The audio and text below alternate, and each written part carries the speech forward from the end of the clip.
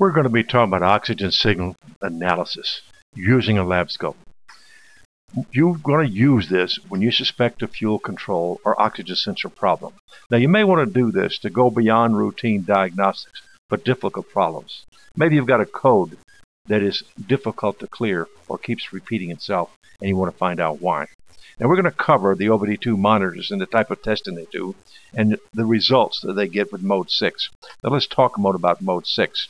We're going to use the advanced testing, like the testings used by Mode 6, to set oxygen sensor codes. And the oxygen sensor codes are the #1 reason OBD2 codes is set according to inspection programs in most of the states. And we're going to cover the sensor and the heater. So let's take the time now to get down into the depth of this and see how we need to use a lab scope to test the oxygen sensor and the heater. When we talk about the signature analysis, we're going to be using a digital storage scope like you see here. Let's take 1 minute to talk about the setup on this digital storage scope. Across the bottom, you see 1 second. That means we're looking at 1 second per division, and in all of our scopes, we're going to have 1 second. In this particular case, it's a 5-second window. You'll see others where it's 10 seconds on different models of scopes. But each individual little square, represented by those 4 vertical lines, represents 1 second. On other systems, you will see 10 vertical lines, representing 10 seconds. But each one is going to show the same picture, 1 second per square. Now, going vertically, we go from 0 at the bottom to 1 volt at the top. That means each one of those 3 horizontal lines represents about 0.25 volts, with the middle one being a half a volt. What you see about this pattern is it's moving smoothly about the 0.5 volt bias. Now, we know the stoichiometric is 0.45 volts, so we can say that this pattern is moving evenly above and below stoichiometric. But one of the things we'll be doing is be looking at speed. Now, speed here is normal activity, where we're going from lean at the bottom to rich at the top. Voltage is high, minimum 0.85 volts, we're rich. When it's below 0.45, down to a minimum of 0.1 volts, we're lean. Now, during normal activity, we don't expect to see 0.1 and 0.85. We do expect to see, when we snap accelerate, go over 0.85 up, and we deaccelerate or slow down, go below 1/10 on the bottom. That's called our speed test. The PCM is really going to go into a specialized mode where it's going to switch rapidly from lean to rich and measure lean to rich switch time. Then it's going to switch rapidly from rich to lean and measure rich to lean switch time. We're going to show you how to do this for your own test. But its speed is between 2 set points, a high and a low, or a low and a high. Reaction time is the time it takes to change the signal which has been heading lean to start heading rich, and vice versa. A signal that's been heading rich, turning and going lean. Now, we must define the rich point, that the minimum rich when we go full rich must be at least 0.85 volts. But this can be anywhere from 0.85 volts and to 1.2 volts and still be normal. So what Mode 6 has to do is has to determine what is this rich point at this life on this oxygen sensor, so I can measure speed between rich and other points. Then it's going to do the same thing for lean. It can go as low on some vehicles as minus 0.075 volts. That's 75 millivolts minus. Some vehicles don't like minus values at all. You must be vehicle specific. But we need to know what this point is at this life. If we're going to measure the time switching from rich to lean and lean to rich, we need to know what those 2 points are. Mode 6 is going to tell you that. Now, the switch ratio most commonly refers to the activity of the post-catalyst and pre-catalyst sensors. But we can also be looking at switch ratios rich to lean, lean to rich. We're either going to compare for another sensor or different phases of the sensor. And then the heater operation, the most common method is time to activity, but you're going to see some that's actually going to measure the resistance in ohms in Mode 6, and you're going to see some that's using amps in mode 6. Others use time to activity. How long does it take it to get into closed loop? Now, let's talk about what they're actually measuring and just restate what we're looking at. The oxygen sensors are placed in the exhaust stream to measure oxygen not burned during the combustion process. Now, we know if we have a misfire, we send unburned oxygen and we send hydrocarbons. And while the oxygen sensor reacts with hydrocarbons and CO to measure oxygen, it does not actually measure CO. It's measuring the unburned fuel. It's based on the voltage relating to oxygen and air fuel ratios. This particular vehicle we looked at here has 3 O2 sensors. One right by the manifold, which is a pre-cat, one right before the catalyst, which is pre-cat, and one after the catalyst. We do this for catalyst efficiency testing, and we're going to show you an absolute valid catalyst efficiency test. But before we do any of these things, before you test anything, you must make sure we have normal fuel control. That means if long-term fuel trim is within plus or minus 25%, you can continue diagnosing. Now that's the official number. Our number we use personally is 15 to 20%, depending on the age and mileage of the vehicle. Fairly new vehicle, we want to see it within 15%.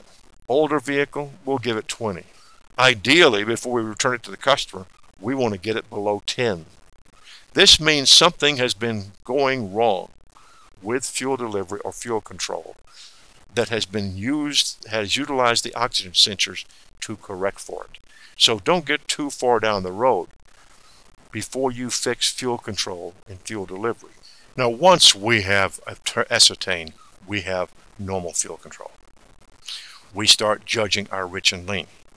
Now, typically we see it oscillating between 0.2 and 0.8 volts, very much like you see happening here. We're going between 0 and 1 volt. Now, how do we connect it? We're going to hook our our positive lead into the signal. This is the right upstream O2 signal on this particular vehicle. It's pin number 4 on the O2 sensor. It could be pin 60 on the PCM for this particular vehicle. Our negative lead, we're going to show this going to ground. Now, the most convenient ground everyone picks is chassis ground. But for oxygen sensors, let's talk about that. It's not necessarily the best ground, because this particular vehicle, the PCM is controlling ignition and fuel injectors, and we have a lot of currents switching off and on at this particular ground. We'd be much better off looking just below the red lead at pin 91 on the PCM or on pin 3 of the O2 sensor and getting sensor ground. It has less noise. You can use either one, but you will get more noise and hash if you go here, which is the common place people connect. Here is a perfect pattern. Again, we're back to 5 seconds on a screen. The pattern is the same, 0 to 1 volt. It's switching back and forth in a balanced manner. That means we have good fuel control, and we're going to really talk more about that when we get the catalytic converters. When we speed it up, we can speed up the whole process. We can control faster. It switches much faster. Now, when you come to switching speed, this is where switching speed becomes important. Look how straight up these lines go. When you have a slow oxygen sensor, it won't be able to keep up at this higher speed. That's why oxygen sensor switching speed has become so important of an issue. So we've defined our rich and our lean. The smallest range it can cover is 0.1 volt to 0.85 volts. Rich has got to be at least 0.85 volts. That's when we snap accelerate, add enrichment, drive the system rich, go wide open throttle down the highway. We want to see 0.85 volts minimum. If not, you've got a bad O2 sensor. When we take it lean, we snap accelerate and then let it decelerate for a moment. We want to see it go below 1/10. You'll find these values listed as the max and min voltages in mode 6. So when you use mode 6, you are in effect doing a pattern interpretation. We would have to use a lab scope to verify. When we look at the total range, it's 1.2 volts max, and that's only on certain cars, minus 0.7075, which is 75 millivolts. Almost has to stop perfectly at the zero line. You will not be able to see millivolts very easily. So you've got to be careful you don't go well below 0 volts. Now let's talk about switch points. One of the things you're going to hear and see all through O2 characteristics in mode 6 is switch points. This is the ideal rich switch point for a particular vehicle we're working on. It's set at 0.6 volts. Now, what is a switch point? A switch point is the spot where we start changing. What we have been doing, getting as the voltage has been coming up, we have been stretching injector pulse width. Short-term fuel trim has been asking for more fuel. When we get to 0.6 volts, short-term starts asking for less fuel. As a result, we see the turn and the system starts down toward the lean side, if the oxygen sensor has the proper speed. If it's a slow oxygen sensor, we can be going richer than 14.5, all depending how slow the oxygen sensor is. The lean switch point, which is near 14.8 to 1 air-fuel ratio, and this particular vehicle is at 0.3 of a volt. When this signal reaches 0.3 of a volt, the short-term fuel trim is going to start adding fuel to turn it back toward the rich side. We need those 2 points because that tells us things about reaction time. If reaction time is bad, we have to start that sooner. The voltage will be lower at the rich switch point and higher for the lean switch point. So we've got 2 switch points. The time between switch points is measured in mode 6. You will see things referring time between rich to lean switch points and lean and rich to lean switch points. In this case, we're going down from rich toward lean. This is the lean to rich switch point. If we're going the opposite direction, coming from lean going to rich, this is the time between lean to rich switch point. Nice to know how balanced these numbers are. If you have a great deal of imbalance between lean to rich and rich to lean, it means it's biased in one direction or the other. And you're probably going to find long-term fuel trim is up higher than we want to have it than saying plus or minus 25% before we can even start this test.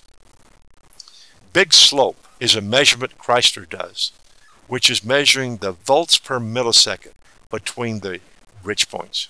It's the rate of change, volts per time. You're going to have them from between the lean switch point and the rich switch point. What is the minimum lean voltage? This is a value we need to know if we're going to do some other testing. It's got to be below 0.1 volt, remember? Then the max rich volt, it must be above 0.85. This tells you how far you're going each direction. So we're going to start testing our O2 sensors.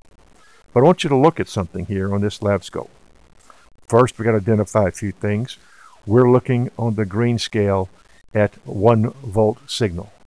As soon as we start testing, we find out very quickly we need to pay attention to what's going on. Now, I want to talk about the scales. Look on the left side of this. The blue writing is for the amperage. Our blue trace is between 0 and 2. That's just slightly above 1 amp. Our green trace uses the green numbers. It's between 1 and 2 volts. Notice the scale goes from -3 to +5. Why are we reading so high? This reads 1.5 voltage. Is this a problem or is this normal? We want you to consider all that, and we keep stressing using manufacturing specific information. Here's another pattern that looks like it's wrong. On the left, we see that we're on a -5 to +5 volt scale. That means the middle of the screen, right by the big V, is 0 volts. So this pattern is going between 0 and about 3.3 volts. That definitely violates everything we said we're going to see on these cars. So you pay attention when the scale is different, and it has to be different to work on this car. This particular vehicle happens to be a next generation controller O2 signal from Chrysler. You're going to see different values than you saw before. In fact, when you hook your lab scope up, your values are going to change slightly anyway. you're going to have to really use scan data to really evaluate both of these, and we'll show you why later on. Notice here, this is a JTEC, Jeep Truck Engine Controller, where we have a separate engine controller and transmission controller. It started off above 1 volt, and as it warms up, it moves on down, and then pretty soon it goes into closed loop and starts looking like a normal oxygen sensor. So be aware of these differences. But once we start looking at this and we eliminate JTEC before it warms up, we eliminate the next generation controller at Chrysler, Ford, GM, Chrysler begins to look the same. Stoichiometric is going to be in the middle. Now notice here we start at 0 in the middle and go to 1 volt on our green scale. Stoichiometric is in the middle. That's the ideal point. We have switch points, high and low, and we're going to define all of this. But we're going to say it one more time just to remind you. Do you have good fuel control? Because we're going to show you some cases with scope patterns where it's not. We're going to show you why. Here is poor fuel control. Let's talk about the voltages. This signal is ranging between 0.4 and 0.55 volts. It's the same 10 seconds we've been looking at. We got 1 second provision, we got 10 seconds.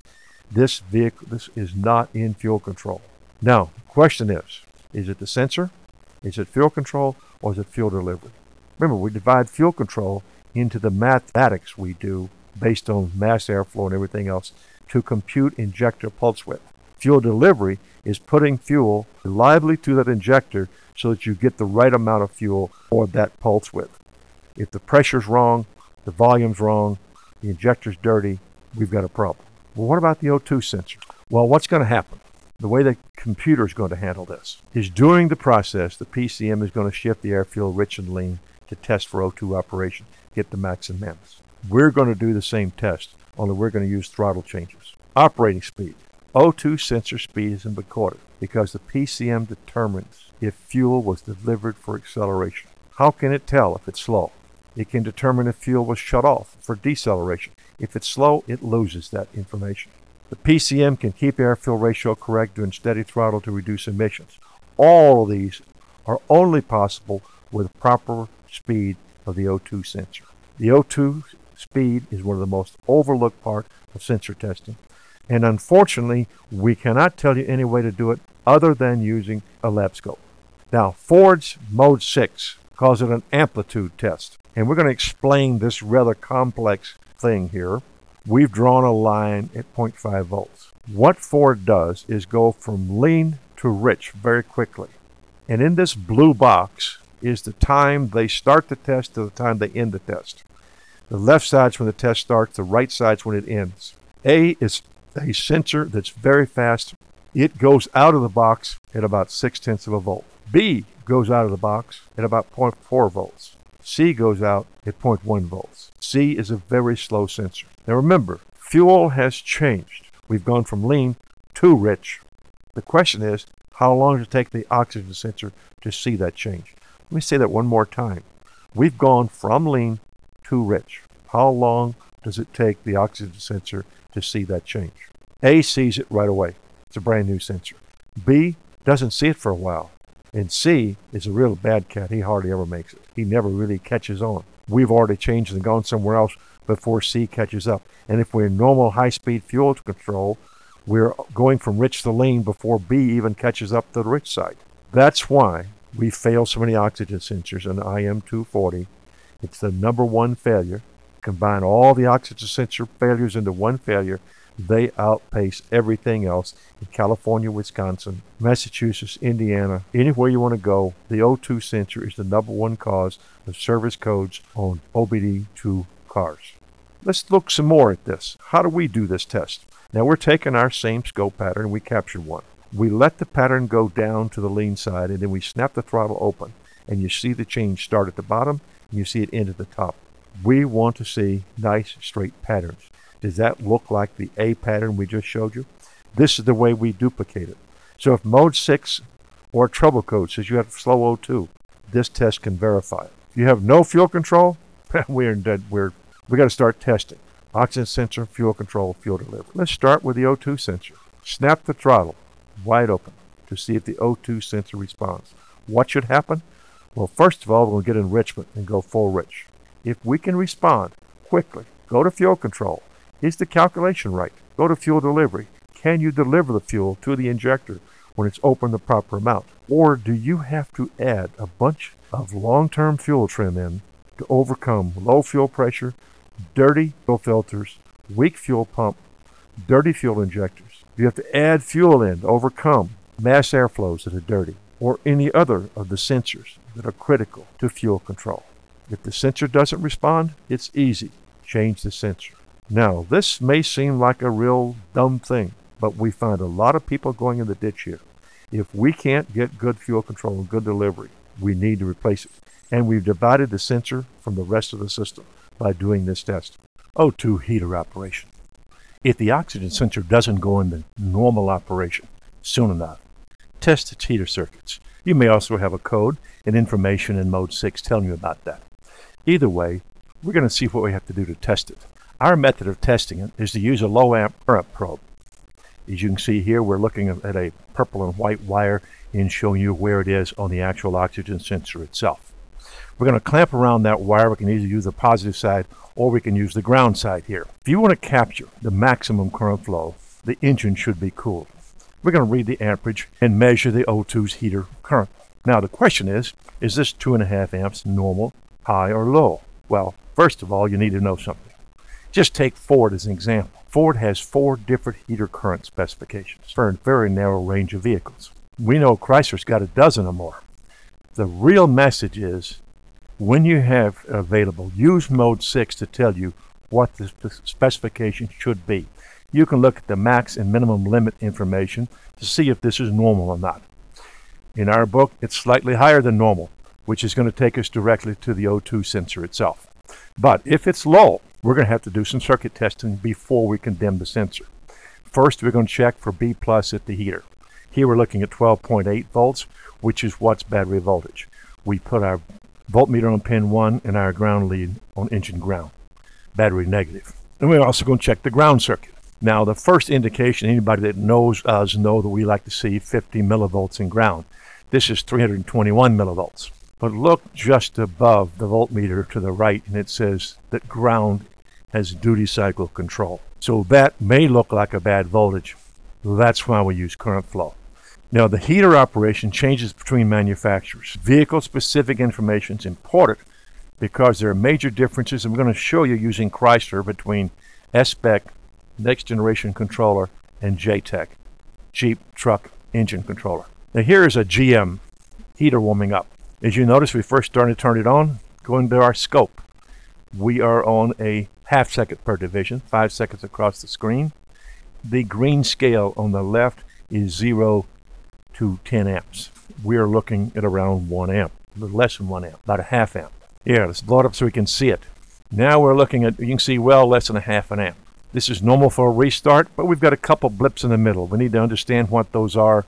We'll talk about it. If you have no current flow, go check the fuse. But this is normal activity. And looking at this normal activity, we see that it's being turned off by the PCM. What the PCM is doing, current flow goes to 0 when PCM ungrounds the control for the ground. That's why ground voltage is higher than normal. Not all vehicles have that. If you have a problem where you can't get a good current flow, check for normal grounds. You have to have good grounds in order for them to draw full current flow.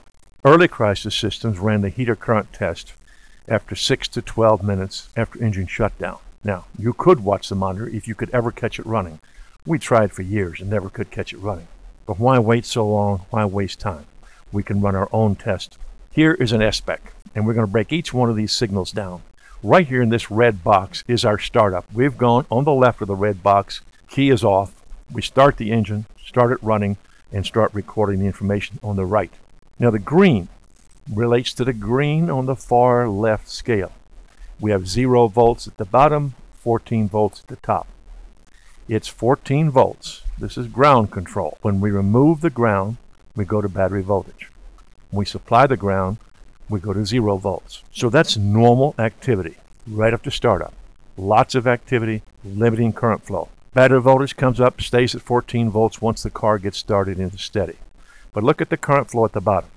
It's varying from 1 amp to 0 amps. Notice the little black arrow. When the ground is supplied, we have 1 amp of current flow. But notice what happens after the car's been running for a while. We turn ground control off and give it a ground all the time. We see here running a steady current flow. It indicates a good sensor. The lack of duty cycle at startup would indicate to you that you have something wrong, because you should be limiting current flow on a cold sensor. Limiting current flow is not needed once the heater element heats up. Here it is on a JTEC. Start the car up, starts running. As soon as the car starts up, starts running, we turn the heater current on, and it just starts going downhill slightly. If you look very carefully, we magnified it here. You can see we start off at about 1.8 amps of current flow, and then it tails off. That's normal activity. Here we turn the key on, started the car, and it tailed off. This is normal activity. We can see what's going on there. In this particular case, this is a Ford. The current settled down at about 1.06 amps, or about 1 amp. Did not need any duty cycle. So you'll have some that's duty cycle, some that are not. Some vehicles, like JTEC, have a special operating mode to identify heating failures. They have a 5-volt pull-up. Like here on the left, the pull-up resistor will drop down to below 1 volts when the heater warms up. The resistance of the element in an O2 sensor drops drastically as it warms up. It's using that capability. Now on the right, we have SBEC. It's very much like most vehicles, 0.45 volt pull-up. But here's something you need to be aware of. We have our scan tool here. The red arrow now is pointing to the voltage on the right, and the spot on the left where the little dotted line is reading the voltage. We have a DSO connected. Digital storage scope is connected. A digital storage scope is only 1 mega ohm input resistance. It can cause readings to be lower than normal. It will pull the voltage down slightly, particularly in high resistance circuits like this one. When we disconnect it, the voltage goes to 4.76. So if you really want to measure this voltage, you need to do it with a scan tool.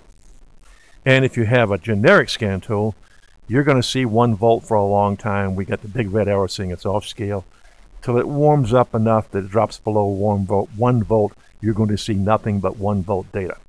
Now, we tried to tell you, the oxygen sensor is going to have good fuel control to work properly. The heater's got to be working to warm up quickly. And we showed you how to check fuel control, the heater, and everything else. When you have no fuel control, you have a problem.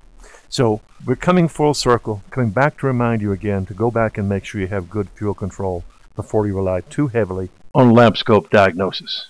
All of this has to be tied together. And remember, this is solving the #1 cause of OBD2 codes.